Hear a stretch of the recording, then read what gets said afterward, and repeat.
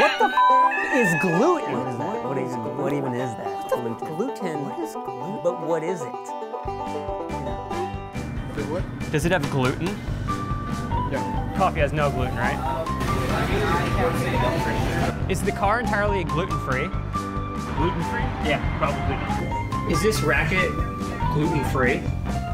So I don't know. Like I really don't know the specifics like that. I'm not too familiar with the rackets like that. I feel like asking if something is gluten-free is just a good idea.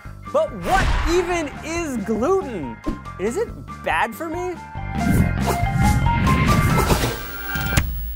Gluten is a protein found in wheat, rye, barley, and triticale, a hybrid between wheat and rye.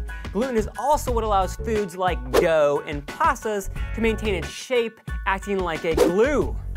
10.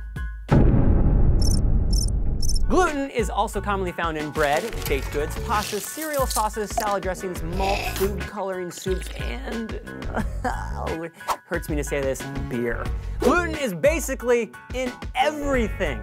So the million-dollar question is, should you consider going gluten-free? One survey from NPD Market Research says in 2013, 1/3 of Americans were actively trying to eliminate gluten from their diet. Although experts predict only 1% of Americans actually have the disease making gluten toxic called celiac disease. To make the gluten scandal even more fuzzy, some people can have a sensitivity to gluten without actually having full-blown celiac disease. And since the symptoms of gluten sensitivity can be hard to detect and vary from person to person, diagnosing it can be extremely difficult. Also, from the early 90s to the 2000s, people diagnosed with celiac disease increased more than 6 times. This increase in gluten-related diagnosis may have led to people wanting to axe gluten altogether. So what should you do? If you have celiac disease or a sensitivity to gluten, this is a no-brainer. Get rid of it. And because celiac disease may be hard to detect, going gluten-free might be a good route if you perpetually don't feel well after eating pastas, baked goods, and breads. Also, on the upside, a lot of foods with gluten in them tend to be processed and high in simple sugars, which should be avoided anyways. On the flip side, if you don't have celiac disease, you could be missing out on a diet rich in whole grains.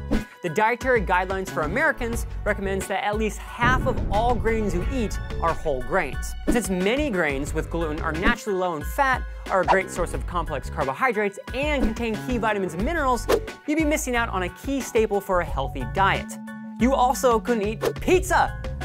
But, I mean, I guess they do make pizzas with, without gluten. So if you are actually allergic to gluten, avoid it like wasps with acid lasers for stingers. But if you don't have celiac disease or a sensitivity to gluten, use the benefits of whole grains. Personally, I can never say no to a whole wheat peanut butter and jelly sandwich, because I love them. Are you gluten-free?